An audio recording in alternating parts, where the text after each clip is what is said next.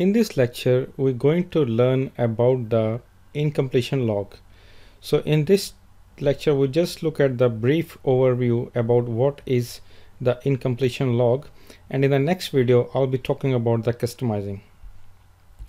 So the topics we'll be covering, they are what is the incompletion log, the different levels of the incompletion orders, and list of the how we can find a report, or the list how we can list all the incomplete orders in the system, and incompletion log setup, what are the different options for that.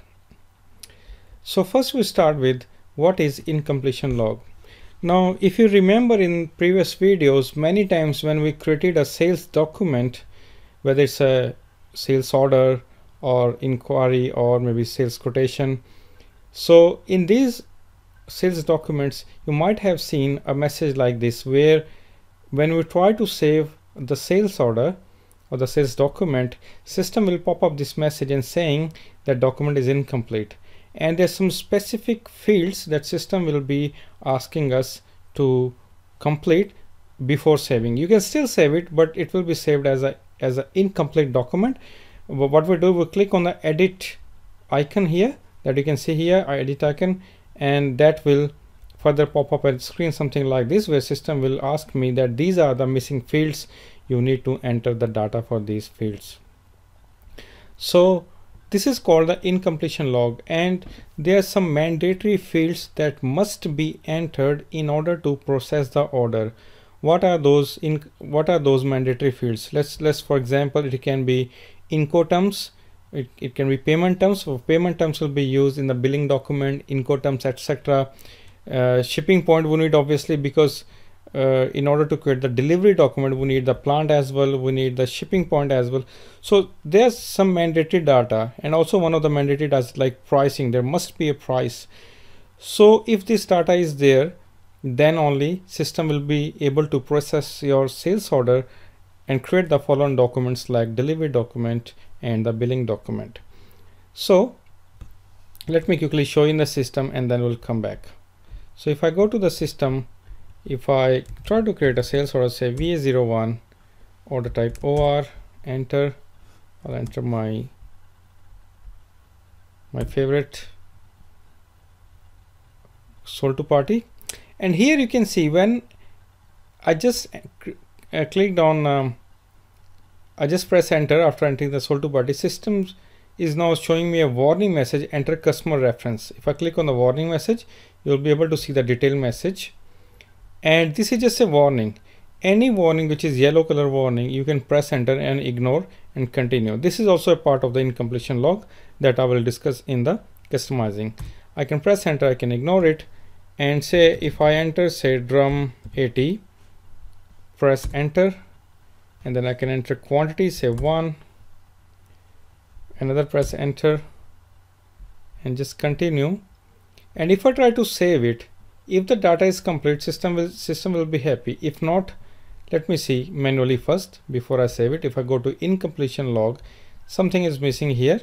So for example, if I still try to save it, system is showing me this pop-up saying either I can save it or I can edit then save. Even if I save it, depending on what data is missing, system won't be creating the following documents in that case. Now what are those documents, that we'll discuss later on, but for now I'll click on edit, and I can select one field, or I can click on this little icon, select all, and complete the data. For example, customer reference, which is a purchase order number, I can say test 111, and I can click on this arrow, edit next data icon, and there's a weight is not there as well, so I can enter the weight as well.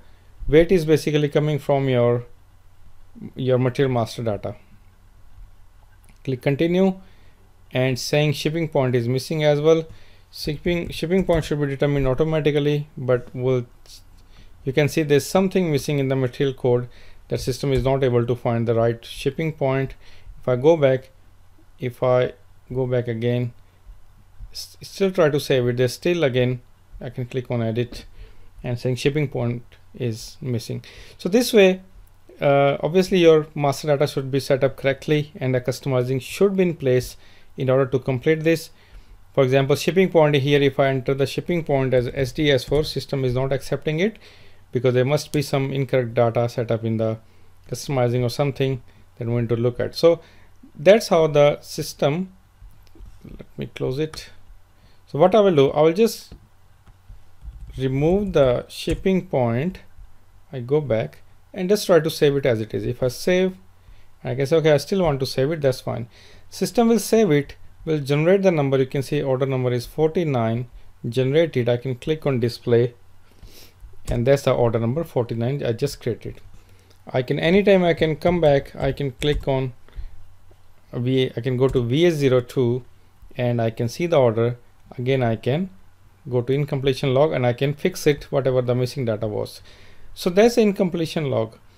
Now, incompletion log has different levels that I'll be talking in a minute, but there's some in standard system, there are already some fields that are there that system is prompting that we have seen many times before, and now that some fields are important, and if they are missing, then system will be prompting us to enter those data, and then we'll be able to proceed further. Now there are some standard fields, but depending on the business requirements, if a business wants some different fields which is not there in the standard customizing. For example, let's talk about let's pick something. For example, let's say if in my company customer material number is mandatory, then I can make this field mandatory in the customizing for incompletion log. That means if this is missing, then system will be asking us to enter the data. So that we'll discuss in the customizing part in the next video, and for now we'll continue with this one. So this is your incompletion log. List of incomplete order. Now what if like as a end user in SAP, or maybe you're working as somebody working as a customer service or sales manager, they need to see all the complete sales order in the system. Maybe we got maybe hundreds of customer service people. It's a big company, and many people are saving the data as incomplete. So if we want to see all the incomplete orders, then there's some reports for that, and there's one in GUI you can use the v.02 transaction to look at all the incomplete orders, and there's application as well called list incomplete sales document. So let me show you both. So if I go to the home screen and I can go to logistics, sales and distribution, sales, scroll down under the information system, orders, all the reports are there under the information system. So here you can see incomplete orders v.02. I can run that. Here you can see. Now so what system will do, system will block, depending on the customizing, system can block either the delivery, billing, pricing, and no assignment. So basically but you can run this report for everything that you can see here, or you can select something whatever you want to see. Now what these are, we'll discuss in a minute. So here you can filter for say sales organization created by default showing me my user ID. I can say put star means show me everything, and if I run it, it will show me all the orders in the system.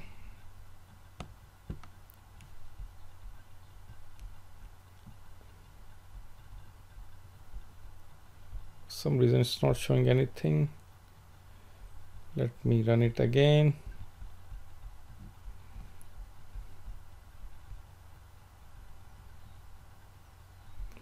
Let me do a selection group. I'll select 00 to 99.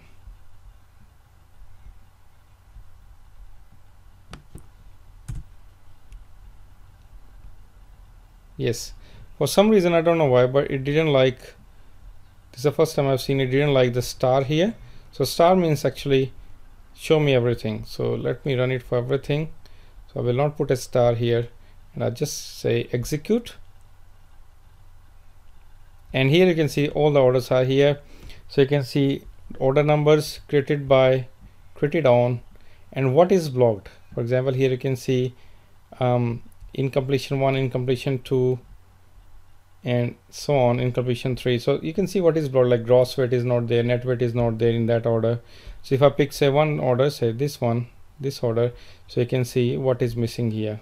I can scroll to right and I can see that. I can click on this more icon and it will show me everything that is missing for this order. So here this is also showing me general data is blocked, this is showing me delivery is blocked, this is showing me billing is blocked, this is showing me pricing is blocked. From here I can click on any order. For example, I can click on this order number 16. I can jump to this, so it will directly take me to the missing data. I can select that, click on complete, and here I can enter the missing data and I can save it, and those orders will be then dropped off from this report. Or I can, if you're using Fury app, then here you can, if I search for incomplete, if I just search for incomplete, and here if I search under the application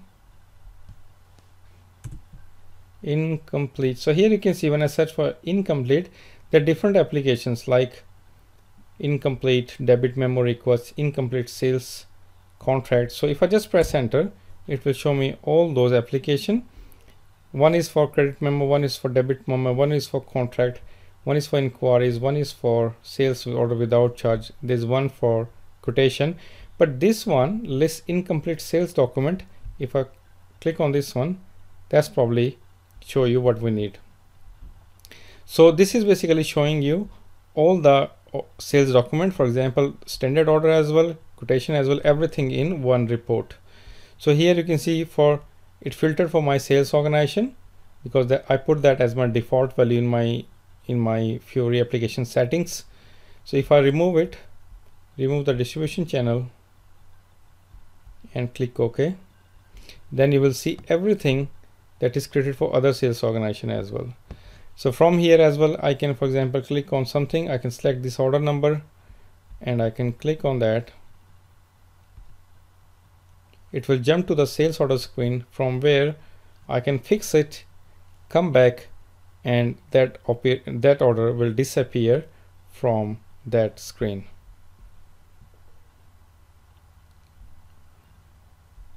It's taking a bit time, so let me go back. Let me try to open a different order, say this one. Yeah, now good. So here I can say here shipping point is missing. I can select that and click on complete data. It will jump to the shipping point screen. I can fix it and I can go back and save it. So that's how you can fix from application or GUI as well. But as S4 HANA is more about Fury application, then obviously if you're using the Fury application, then you need to use that. But this is just for your information purpose that this is a transaction. If you trying to troubleshoot something, then from GUI you can look at it. Now the levels of the incomplete orders. Now these levels is customized at 3 different levels: header level, item level, schedule line level. That means at header level we got a separate incompletion procedure in the customizing that we assign at the header level. Header level means the document type, and we got in header level probably we want to make the field mandatory, for example, purchase order number, which is customer reference number. Then item level we got a separate customizing for incompletion procedure which we assign at the item level, that means item category level. For example, plant is mandatory, shipping point is mandatory, etc. And then we got another level which is schedule line level, which we assign it to the schedule line that we'll discuss in the customizing part in the next video. Incompletion log setup. Now in the customizing, what we can set up is basically, for example, sales document. So when system is doing the incompletion check, if everything is okay, it can say yes, I can save it. But if it is saying no, this is incomplete data, so incompletion dialog can check, for example, can the document be saved?